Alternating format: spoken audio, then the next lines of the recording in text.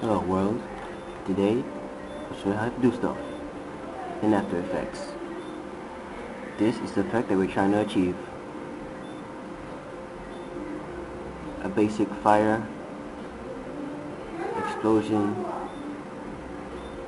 make dog disappear, type of thing, just like that.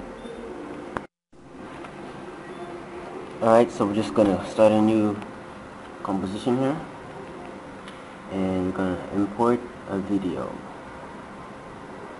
Now this is a really long video that I took outside when I was bored, even though I had in mind what I was gonna do. So this is a dog, the main character of the story, and that black kid may be me, may not be me. Let's just try to find the part here where we're gonna do the effect on. It's a long video. Okay, so right here is where we're gonna try to make the little fireball happen. The presets here, and first we have to make a solid. You usually want to make a solid bigger than your composition for reasons unknown at the time by me.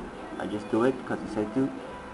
And now we're gonna go to presets, in Trapcode presets, and we're gonna find the fire starter HD, the simple fire effect.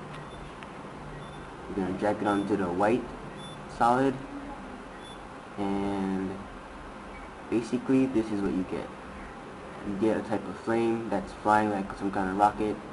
Basically, you don't want it like that, so you have to make the flame still. So what we're gonna do is we're gonna find it. It's usually what there it is. We're just gonna take that. It's gonna go ahead in the video until we find it. So it stops right on the screen. There we go. And now we're gonna go into that, and we're gonna take off the keyframes on the position so that the fire remains still. And notice that the fire is standing still and not moving. We don't want that. We want the fire to rise. So we're going to change the gravity to -880. That's my lucky number right there. I just use it. It's not standard or anything. I just like the number 880 when it comes to gravity. Awesome, awesome.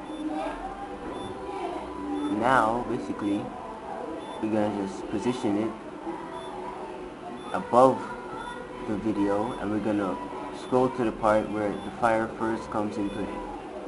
We could just find that part. No, almost there. Too far, and there we go.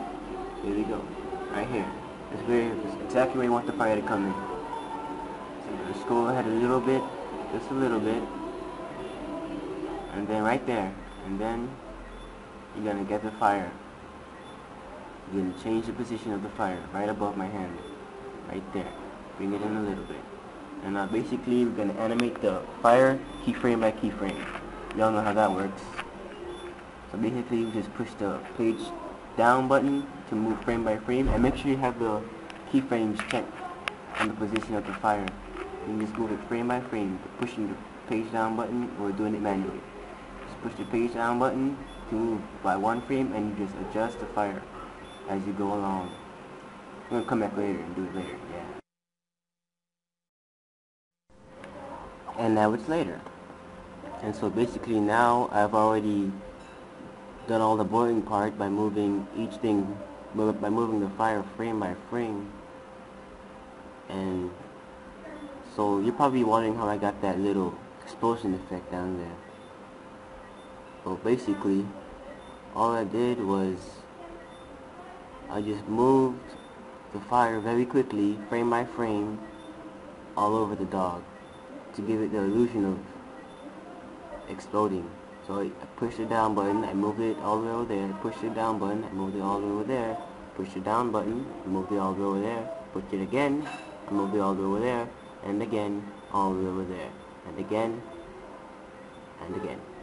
all the way over there, to create the illusion of an explosion, frame by frame, by pushing the page down button.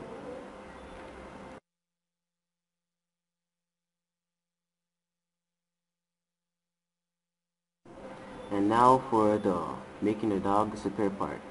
Basically we have two videos. The top one is the max video. Just gonna click off the fire here. The bottom one is the main video, the top one is a mask video. So basically I drew this box around the dog, and I'll just show you that without the mask it's just one video. And now I'm gonna redraw the mask using this pen tool. It's not the pen tool, my bad. Using the pen tool, we're gonna redraw the box or the mask around the top video to reveal what's ever underneath the next video. And we're just gonna scroll through here so you can see what's happening. Basically, next video is just mask. It's on top of the bottom video, but just only in the yellow little box. And in my country, the shading, the lighting is very awful. The lighting changes like every day, or every 5 minutes I should say. So you could see the difference in the lighting. You could just watch and see the difference in the lighting. Yeah, so I'm just gonna undo all of that by pushing Control C because I already did it. And I'm just gonna go back to how I had it. And now I'm gonna show you the difference in lighting that I was talking about. Moving frame by frame, you can see the difference in lighting. You can tell that there's a difference in lighting. You could tell that I'm using two videos because of the lighting. Because the lighting changes like every 10 seconds here. So basically, I attempted to cover that up very quickly by same thing, by just basically moving or wrong box. By basically moving frame by frame and changing the position of the mask so that it covers the other video almost 100%. So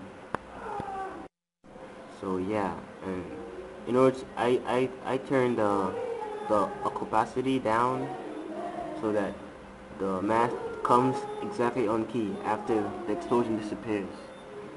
And I just moved the mask as quickly as I could, frame by frame, so that the other video would get covered up and the shading would be almost the same. So basically, frame by frame, I just moved the mask over the other video and covered my feet basically frame by frame. And it's very cool because the fire effect is just a preset and it looks way cooler than half the other fires that you see on YouTube.